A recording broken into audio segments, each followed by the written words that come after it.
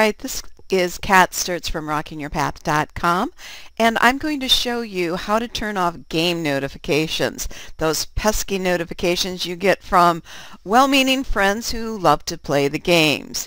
Now, I'm not sure if you can do this on your particular smartphone. I can't do it right now with my Android, but I can do it from my desktop computer as well as my tablet.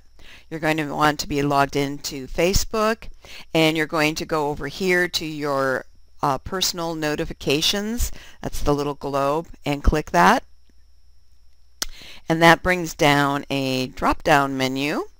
And then when you see where someone has sent you a game notification, you can scroll down to where they're at. And here's one from my friend Val. And Val loves to play the games. I don't want to receive the notifications.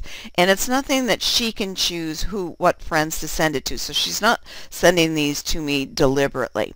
You're going to hover over this top right section, and there is a little down arrow.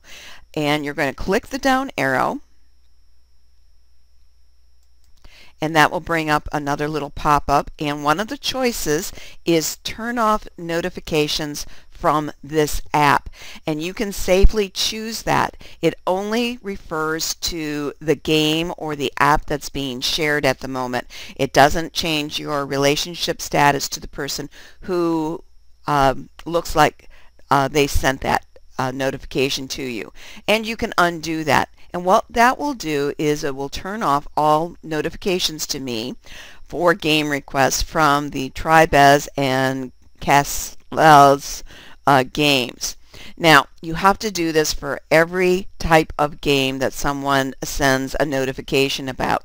But trust me, if you are diligent about this, in a few days or weeks you will get far fewer notifications, and after that you should only get them from new games or when friends play a game they haven't done before and want to collect extra points, which is one of the features of sending out the game requests. And that's as easy as it is.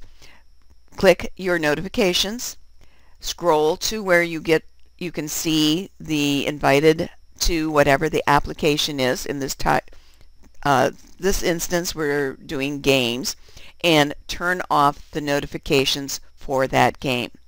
That's it, and this is Kat Sturtz from rockingyourpath.com.